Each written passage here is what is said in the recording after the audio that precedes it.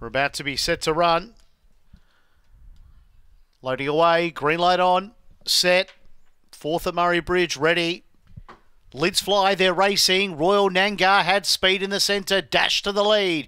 Out wide, Lost Bearings and Dragging Boots behind it. Down low, Flying Embers. Further back, Aston Gillen and Tubman's Legacy race on here. Royal Nangar in front, Flying Embers a length further back. Royal Nangar kicking hard late though, and Royal Nangar, favourite wins. Beat Flying Embers, Dragging Boots third, then Lost Bearings. The next one, Aston Gillen, and last in was Tubman's Legacy.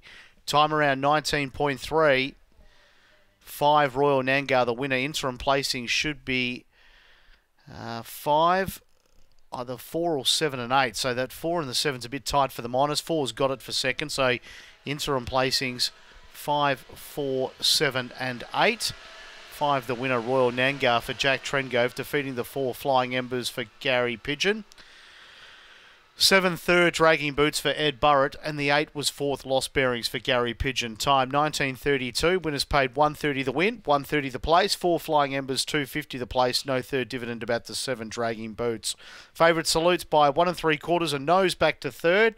5, 4, 7, 8. Interim numbers in a time of 1932 on race 4.